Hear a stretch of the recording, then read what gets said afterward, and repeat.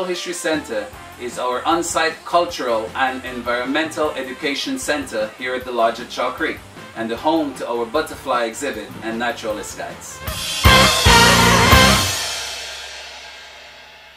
Inside the museum itself, there are two rooms to explore. One dedicated to the history and culture of the Mayas, and the other to the environment of Belize.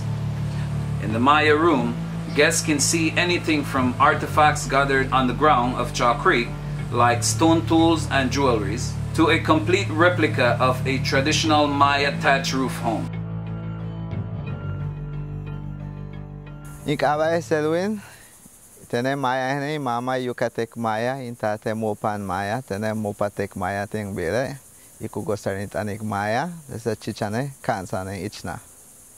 Some of our stories probably, which we were taught back in the days, gives us again who we are, Mayan. You know, using some of the same food menu, food style, living the same sort of way, you know, by working together as a community and stuff like that. That's really what keeps us Mayan apart from other people, and the language, of course. The reconstruction of Mayan architecture.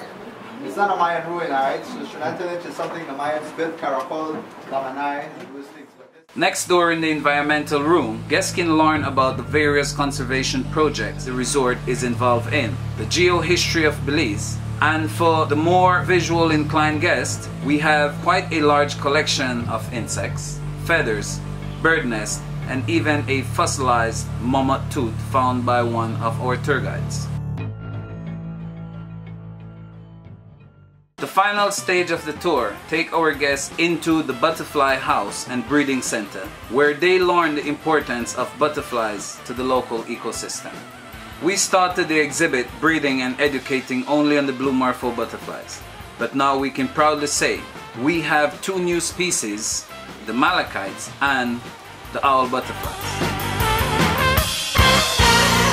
Show them what you're doing here. Turn around, come over here. There, look at that. Alright? There. Now smile and say Belize.